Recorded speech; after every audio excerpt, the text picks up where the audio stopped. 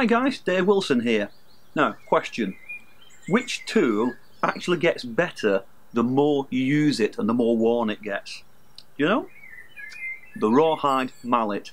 And this is an essential part of every jeweller's toolkit. So, if you don't have one already, then come with me. Let's take a look at it. Follow me. So this is a brand new Rawhide Mallet, and they come in a range of sizes. This is quite a small one. You can get much bigger ones with bigger heads and more weight, and they're used anywhere where you need to hit something but you don't want to mark it or flatten it. So assembly jobs, automotive, carpentry, furniture assembly, double glazing, and of course jewellery making. Basically it consists of a wooden handle, and the head is made up of a piece of rawhide or buffalo leather which has been glued and tightly rolled to form the head and then screwed onto the handle. Finally the whole thing is coated in a thick layer of varnish or lacquer, and so it's very hard when it's brand new. And so before we can use it for jewellery we need to condition it. Rather like a pair of leather shoes, you need to soften them up before they become usable. So how do you condition a mallet? Well, what you need to do is to break up the surface and open up the grain of the leather. Now there are many ways to do this, and you'll eventually discover your own ways that work for you. Some people suggest sanding and filing the surface. This is okay, but it's hard work and time consuming. Some people use a steel hammer to whack it and break up the surface, especially a sharp cross-peen hammer, so that works a little. Some people use a chisel or a screwdriver and stab the surface, but again it's hard work and it's time consuming. Some people have suggested using a sander or a grinder. Now a fine grit isn't going to do much, but a very rough one like this will certainly help to break the varnish seal, but it's still quite superficial.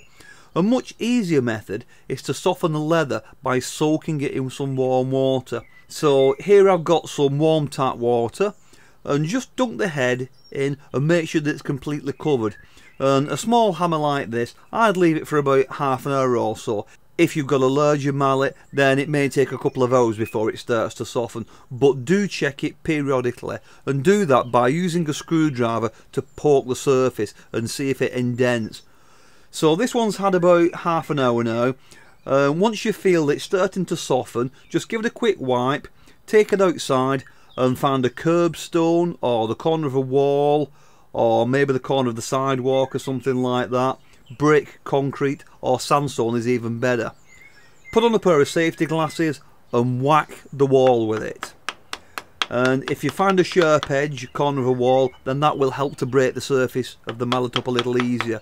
It should only take a few minutes, but don't forget to do both faces. And if you find you're not really getting anywhere, then put it back in the water, soak it for a little bit longer and try again. And remember, you're only trying to break and soften the faces of the mallet, so don't whack the sides or the rest of the head or the handle. When you're happy with it, leave it to dry and then check it over very carefully. Make sure there's no contamination. You don't want bits of rock embedded in the end of your mallet, so if there's any stones in it, just pick them out with a little scrubber or something. And then again, use a screwdriver to just test it and make sure that there's no hard spots anywhere. If there are, soak it in the water again and just rework it to just soften out those hard spots. And you only need to do this process once, and once you've done it, you'll find that as you use and you work with your mallet, it will start to soften up more and more and more, and the head will flare out and get wider, and that's exactly what you want. So don't worry about how it looks when it starts to get tatty. The worse it looks, the better it will be, and it will be great for hammering rings on a mandrel, making bangles, work hard in wire or earring hooks, and you will find it immensely useful in your jewellery shop. So whereas your nylon or rubber hammer will deteriorate with use, the rawhide mallet will actually get better with age. Bit like myself. So I've been Dave Wilson. Thanks for watching, and I'll see you real soon on the next video. Bye for now.